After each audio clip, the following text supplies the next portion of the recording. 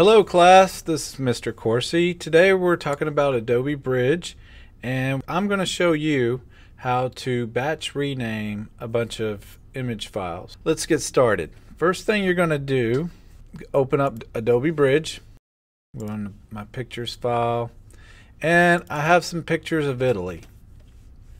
Now I'm in the Essentials View panel, and if I want to rename all these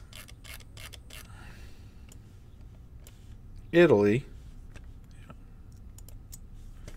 I want to select them all and go Tools, Batch Rename. Have a default preset, or you can create your own with a name, date. You can add extra file name items, and then you can save it. And then every time you batch rename, you can refer to, it'll show up under presets. So it comes in handy. You can also choose rename in the same folder, or move or copy to another folder if you want to leave the originals alone. Let's call this Italy. Date created, year, month, date, underscore, and then number. And you can check preserve the current file name and the metadata. After that, all you have to do is click rename, and you see it writing down there. It might take a little while renaming all those files. Okay, so here they are. They're named exactly as we meant to do it. Now I believe, so it put the year the photos were made, month, and day. Now, I think when my in-laws took these pictures, they didn't update the time in their camera. So that's why it says January 1st of 2005.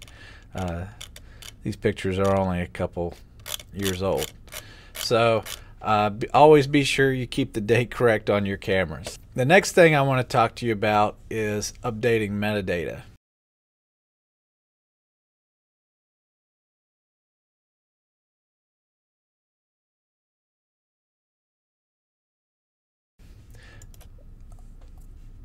You can append metadata with creating a metadata template, and you can always put in your name.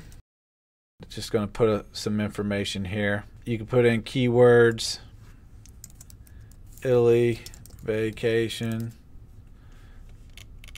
put your address, copyright information, etc., etc. Italy template, and then click save. Alright, so I created a metadata template. With those selected, I'm going to append the metadata that's already there. You can append or replace.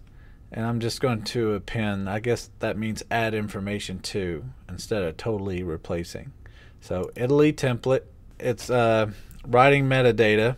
Give it a second. While we're waiting on that, let's talk about why put metadata. Your pictures, especially digital pictures, can be shared over the internet. Sometimes if somebody who you don't want to end up with it uses it for their marketing and stuff, the metadata can have it traced back to you. So it comes in handy as far as copyright. In addition, when you upload to Facebook or social media, sometimes it saves time typing in photo description if you put it in the metadata. Okay, so it looks like it's done. With all those still selected, I'm going to go File, File Info. And there you go. For each one of those, that information was right there. Now you could put in keywords. Comes in handy when you upload to a type of photo sharing social media. And with them all selected, you could also modify and add to all of them. Or you can just select one and modify that one only.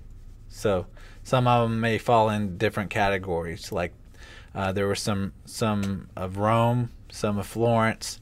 You could select the specific ones and modify the metadata. But that is all I have to say about metadata and batch renaming in Adobe Bridge. Hey class, if you like this video, please click like below and subscribe to this channel. Also, like us on Facebook and follow us on Twitter.